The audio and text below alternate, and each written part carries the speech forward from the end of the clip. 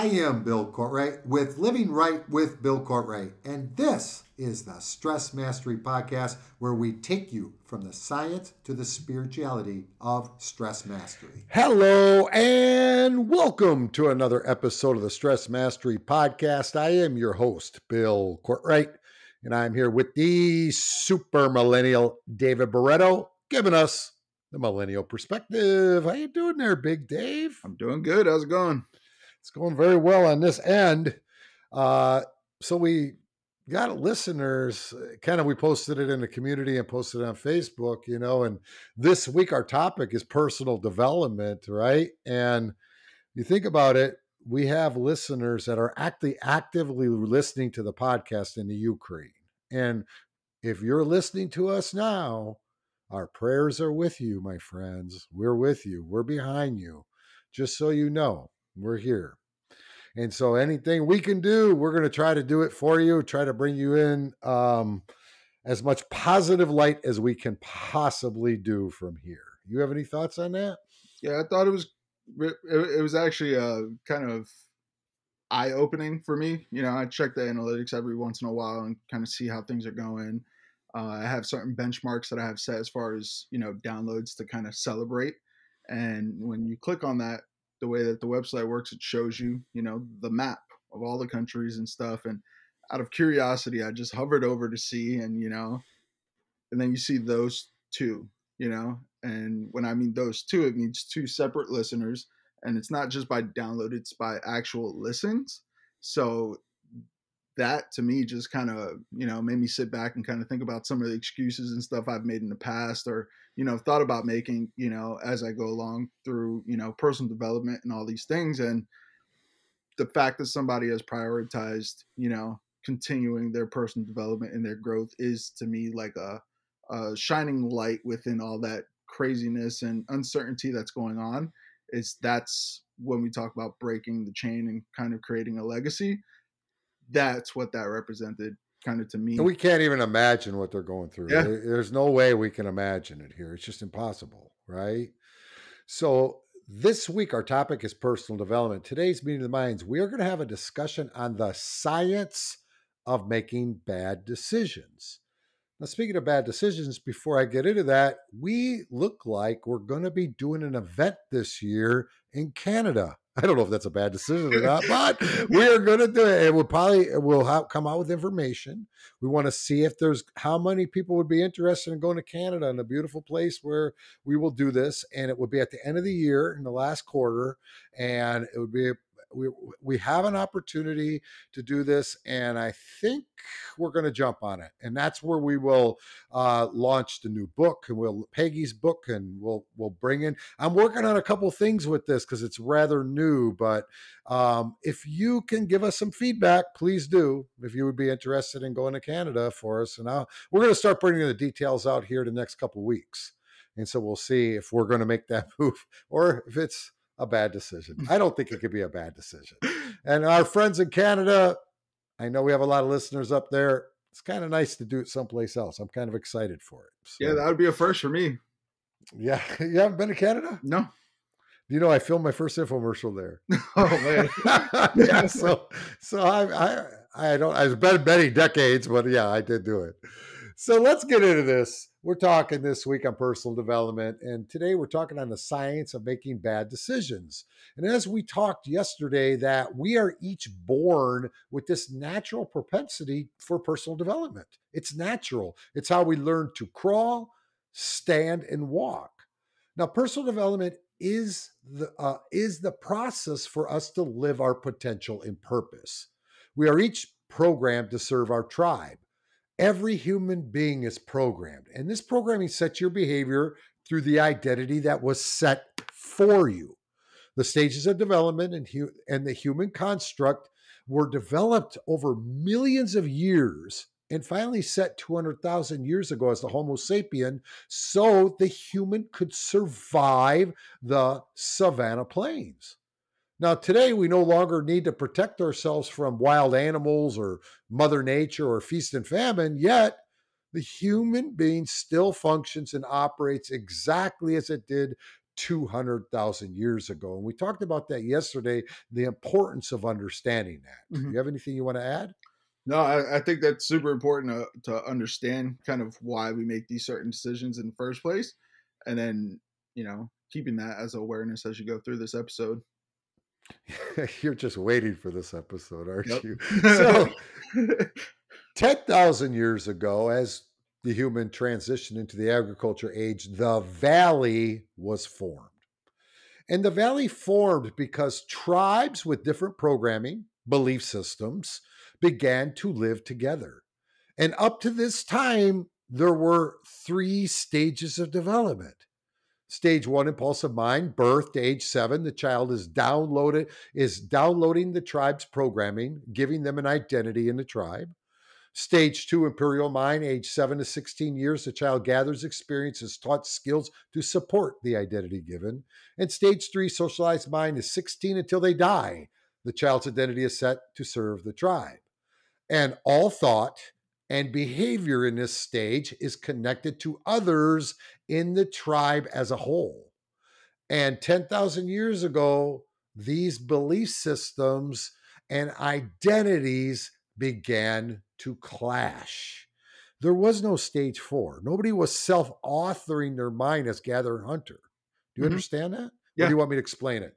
No, I think, like you said, that's how we survived. There was no questioning to it because that's just how it was. And everybody had the same belief system, the unified belief system. Because remember, tribes were only 100 people, right? And there were several tribes. And of course, if 2 tribes came together, you had conflict, and maybe you had a little bit of fight there, or who knows? But you didn't have that. You didn't have that conflict. And then when these 10,000 years ago, when the belief systems and identities began clashing because we started living together, tribes came together, this created separation and that want and need to belong, or creating competition, that want or need for approval and be seen, and creating that want for security, the need to feel safe from these others, and that want to control the environment. And this is what causes us to defend and attack others who think different, look different, and those who act different. And so you can see that was a big change for the human being when that started to happen. Yeah. And this all came together and created a natural progression of a stage 4 of development, self-authoring mind, and personal development industry was born. I'm just saying, that's when it started, right? Anthony Robbins would have been a killer, man. He would have had it made in those days, right? Because that's when it started. See, the drive 10,000 years ago to enter into personal development and climb out of the valley onto the mountain was what drove the individual was the collective state of humanity was now in the valley. Remember, the tribe wasn't used to that at that time, and it kind of drove them to want to change or want to up level or become higher social status or whatever it became. For me, it was like, I don't want to be in my tribe anymore. I like that Puerto Rican woman over there. So just so you know, I've been out of my tribe a long time, and it sounds crazy, but that's exactly what happened. So the human being was now living when the valley was set in a state of restriction with a base energy of fear. And it's this state that creates a disconnect to the creation mind. In other words, they have a disconnection to the heart and their individual purpose. And so the human being was looking for an escape from the ego, escape from the fear, and escape from that restriction. And this actually was the true development of Stoicism, of spiritual teachings. It was all about escaping the valley and moving to the mountains. And what were they doing? They were all in search for the true self. In other words, they lost themselves. Does that make sense to you? Do you have any comments on that? No, I always think about that game you played when you were younger, telephone, where it's passed down and skewed and skewed and skewed the longer it goes. And I think that's how, to me, it represents in my head. Maybe the initial moral and reasons for doing it were the right thing to do, but as generations and tribes and everything starts to mix, is that skewing of that message and that morals the right thing now? And that's how I think of it now. You know, you think of tribes coming together. Where does the fine line of the truth and kind of what's right, you know, come together? Well, if you think about it, to move out of that programming, you know, and I want to word this carefully. To move out of the programming that was set for you and create programming that is set by you is personal development. Mm-hmm. That's what it is. This is what Plato was teaching in the allegory of the cave so long before Christ and everything. So this isn't new, people. See, Plato was teaching in the allegory of the cave. The allegory states there exists prisoners chained together in a cave.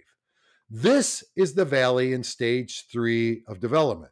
Now, behind the prisoners is a fire. And between the fire and the prisoners are people carrying puppets or other objects. This is the ego. And this casted the shadow on the other side of the wall. And this is the illusion. And the prisoners watch this shadow, believing the shadow to be real. This is perception, which sets expectation. Now, in the allegory, one prisoner becomes free. He sees the fire and realizes the shadows are fake. This is what we call awakening and connecting to the true self. Now, this prisoner escapes from the cave and discovers a whole new world of light outside the cave. This is the mountain. This is when you enter stage 4 of development. Now, the prisoner returns and tries to free the other prisoners, but they don't believe them. They think he's crazy. This is death effect.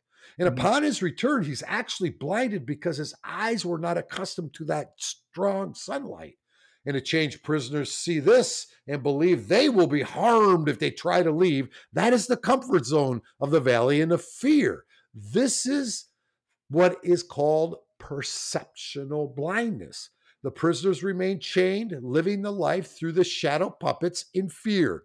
This is the valley, state of restriction, base energy, fear. Yeah. So it was taught a long time before Christ, right? Mm-hmm. So that allegory is still perfect for today. Yeah. In fact, it's in my new book.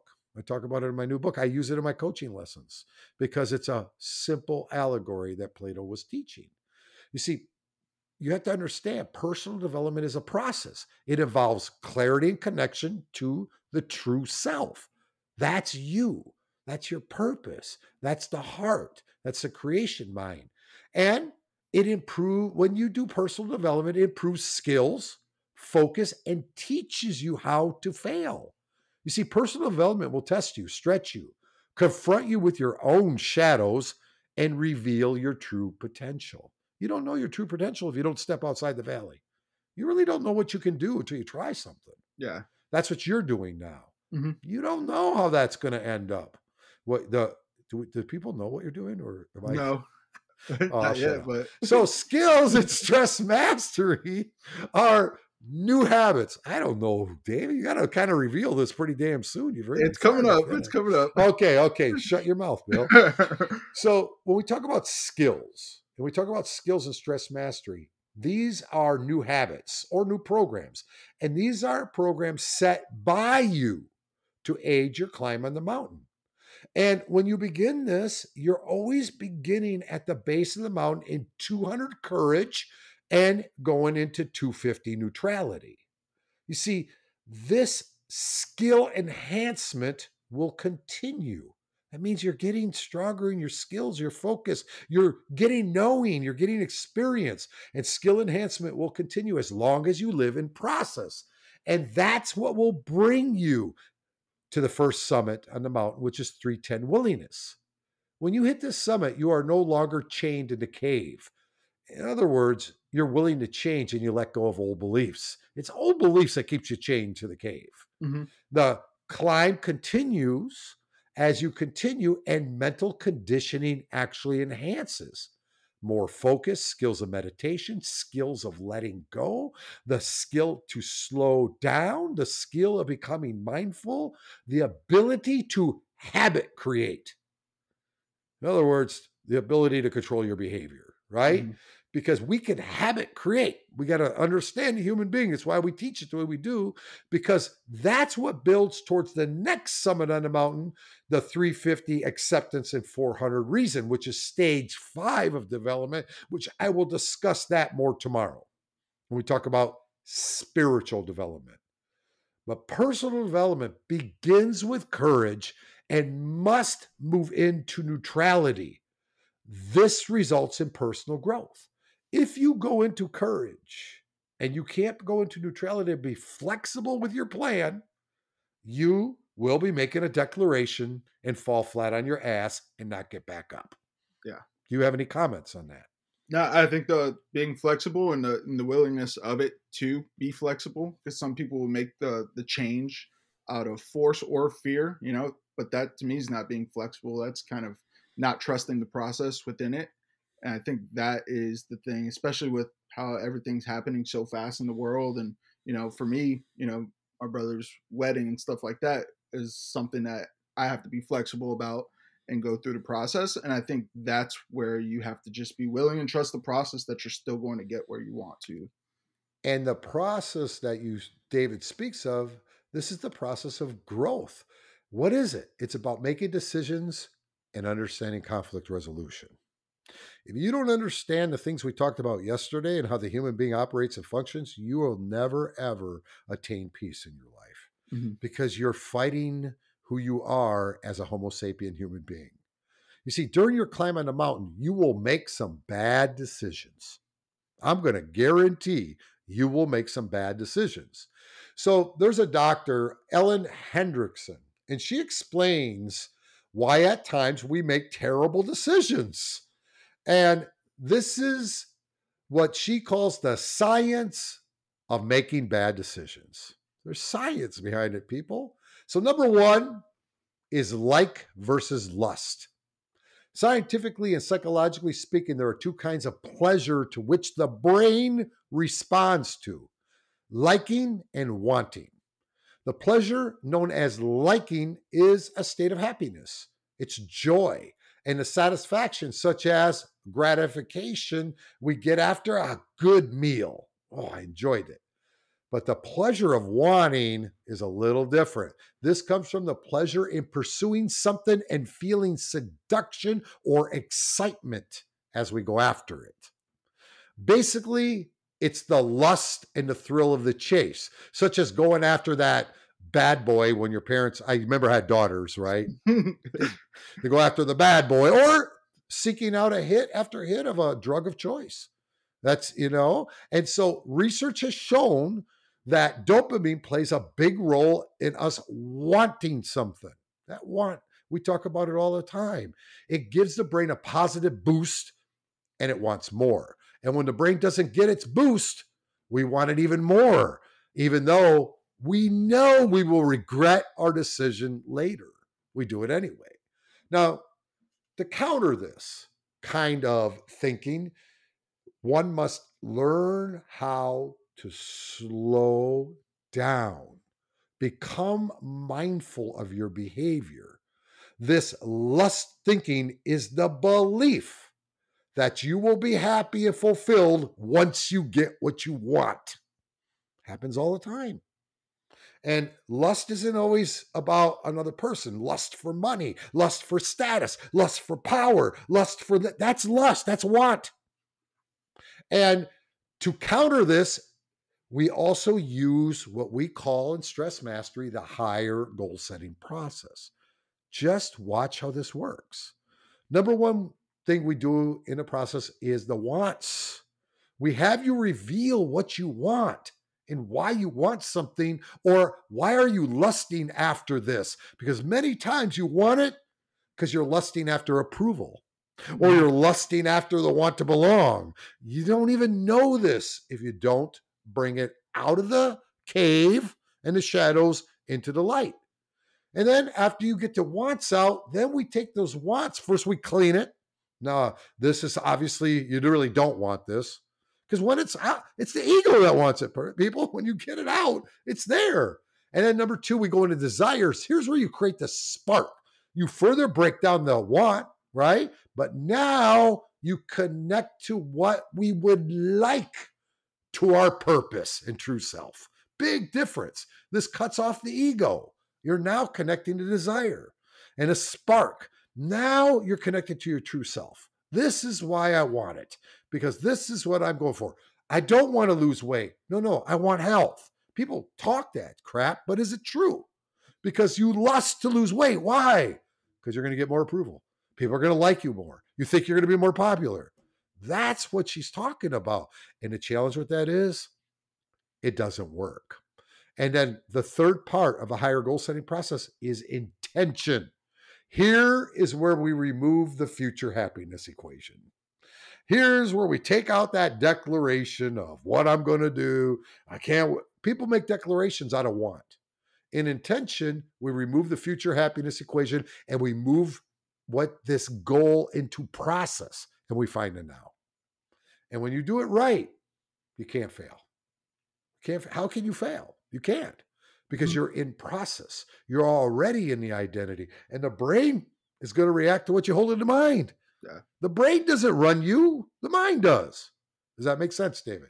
Yeah. And that's also, it's funny. We always mention, what I'm doing and why I'm like kind of not saying it.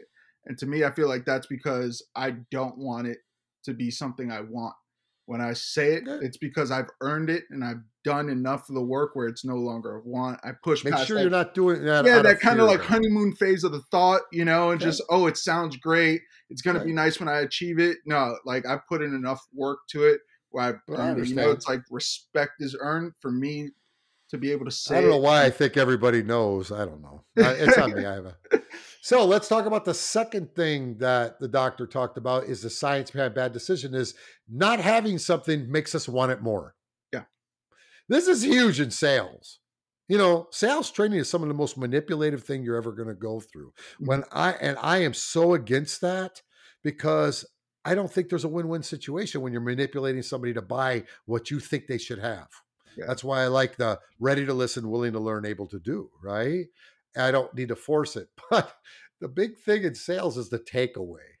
Well, if you don't buy it today, the price is going to go up tomorrow. In health clubs, they do it all the time. Oh, it's $199 today. Oh, you got to sign today. Or tomorrow, it's going to be $299. Mm-hmm. They do it all the time. They do it. Infomercials do it, right? If you buy today, it's just what they're doing is there's a science behind this. Not having something makes us want it more. Human beings, especially that are stuck in the valley, which is 80% of the population, will want what they cannot have. When told that you cannot have something, your brain goes into limbic brain and makes us emotional. Remember, that's the red zone, and we want it more. So if you're told on this diet plan, you cannot have fruit, you will want fruit. You'll think about fruit. You'll become obsessed about fruit. Can't have your coffee creamer? I want my coffee creamer. I need my coffee creamer. I can't live without my coffee creamer. You can't have the new iPhone, but I want the new phone. I want it. And this causes people to spend money they don't have. It causes people to break programs. They don't even know why. And even to pursue a person who said they're not interested. Well, they're not interested in you. Now I want this person. Mm-hmm. And to take a failure and keep doing the same actions over and over to make it work. You know why people keep doing the actions over and over? Because they realize this is they can't have it. It didn't work. What do you mean it didn't work? And they'll keep trying and keep trying and keep trying. Does that make sense? Yeah, it makes sense, but it doesn't, Right. Now, to deal with not having something makes us want it more. It's a long one for the doctor, right? You must move your state into that 250 neutrality that we talk about on the mountain. You see, this is done through using the let go technique as one way. So when you're using the let go technique, the first part is, can I allow it? Well, that's you being on the mountain. That is the courage energy. That is not where you're going to transform. You have to move into the let go technique. Could I let this go? Could I be flexible in process? Could I be explorative? And here you can consciously move process. This is moving you out of that limbic brain. In the limbic brain, you want it. I have to have it. I can't believe this doesn't work. I'll keep trying to make it work. I can't believe it.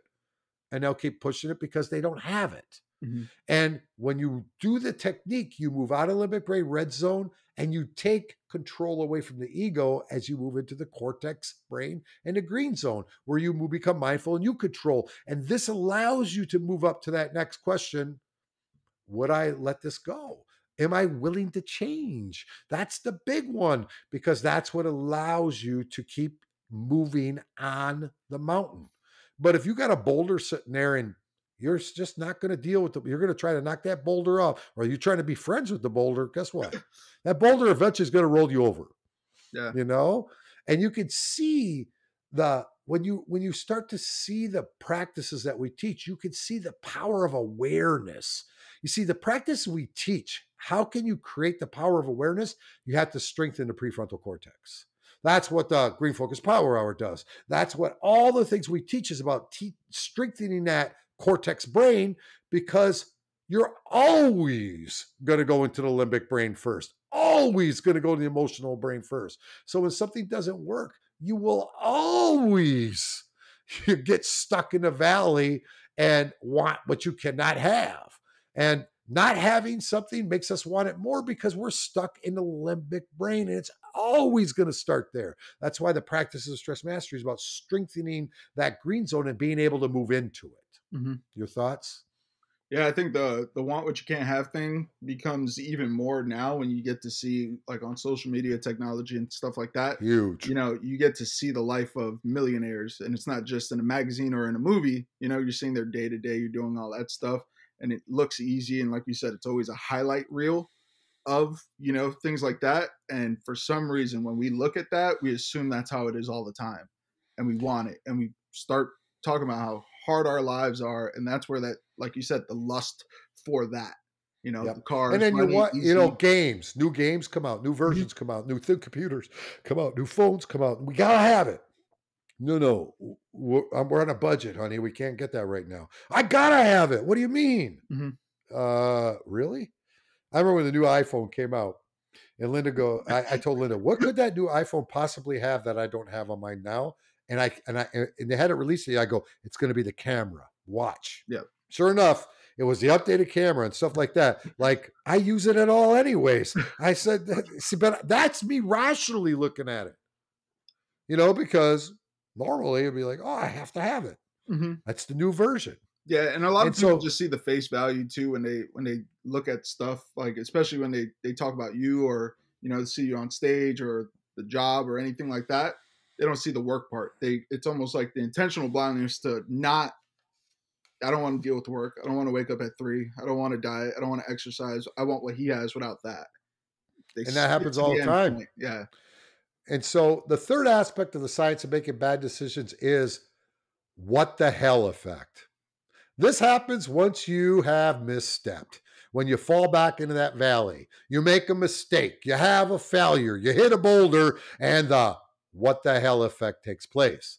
Well, I've already broken my diet by having this cookie, so what the hell? Might as well have the rest of the container.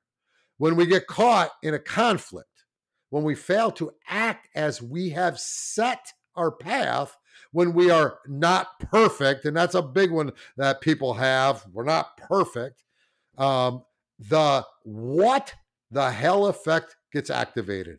And our one bad decision is taken by the ego, who takes that conflict and has to blow it up into a problem, causing us to fall back into old behavior or to stop going for our goal in the climb of the mountain.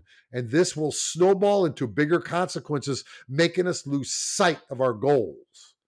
And the key in dealing with the what the hell effect is, number one, is awareness. You hear us say it all the time. You got to understand the human being's operation and function.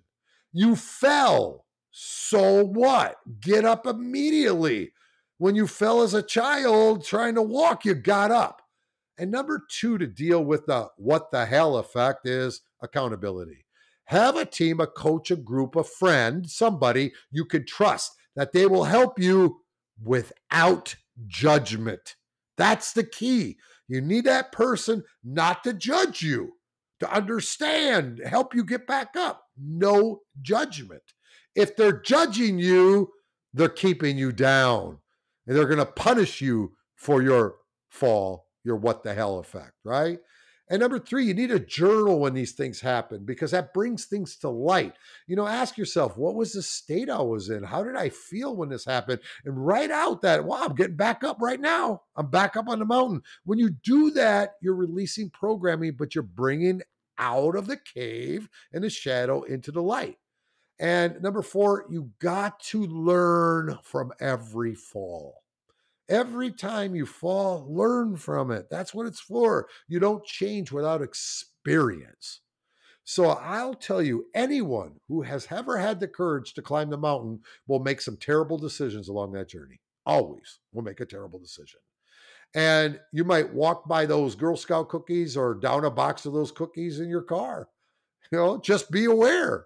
You might get stuck in defend and attack and say something terrible or send an angry text or email.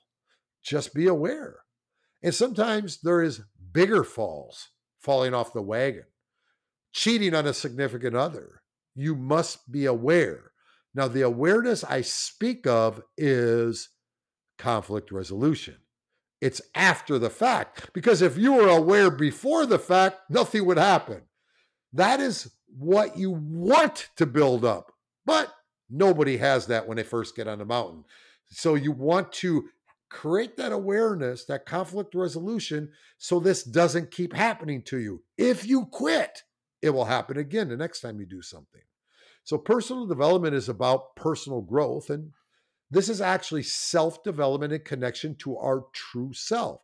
And here is where we transform our physical, emotional, intellectual, social, financial aspects of our life. And tomorrow, I'll discuss the spiritual development because it's different. Your thoughts on this, David? Yeah, on the science of bad decisions.